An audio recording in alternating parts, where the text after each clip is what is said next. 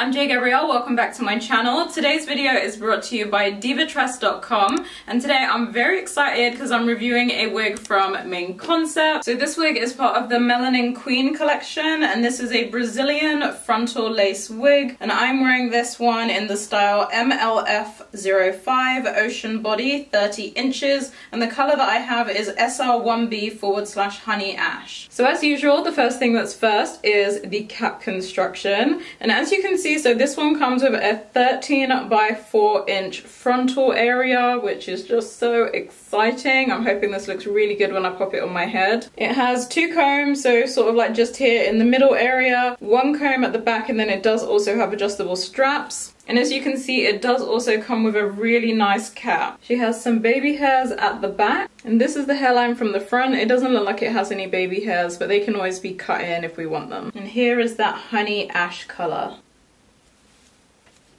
So the first thing that I'm noticing is this wig is not as big head friendly as what I was hoping it was. So I'm really sad. I'm so disappointed. I was expecting a lot more from this wig, and as you can see, like, you can see all of my natural hair like just here. Like, it doesn't fit my head all of the way, and over here it doesn't fit all of the way as well. I would say this is like a small to medium cap size.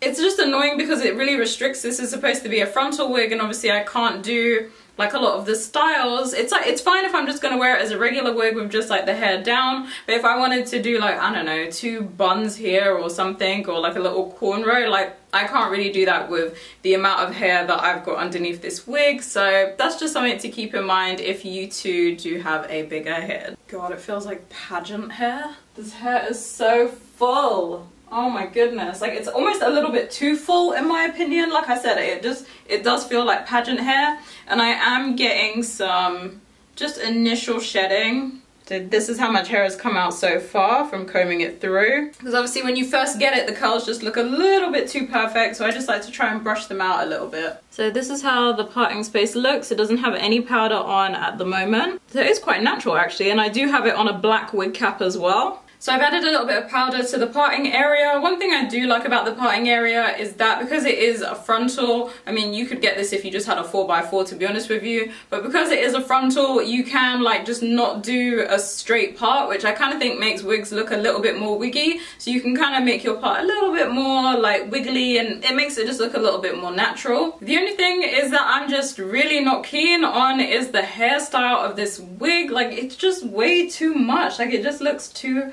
it's just too much. It's too like big, too curly. I feel like it's a little bit overwhelming for my face. Like, I'm just not really a fan of it. The hair texture on this wig is like a human hair style mix, and I must admit the hair feels like very realistic. I really like it. So this wig is currently $53 on Divatress's website, which isn't too bad if it actually fits you and you're able to really make use of that frontal parting space. If like me, you're not, then it's kind of a waste of money, and you might as well just go for a wig that's about $30 in like a blonde tone or something. I have plenty of blonde wig reviews on my channel, so make sure you go and take a look at that playlist next. But thank you so much for watching today's wig review. I'll be back very soon with another one. Bye guys!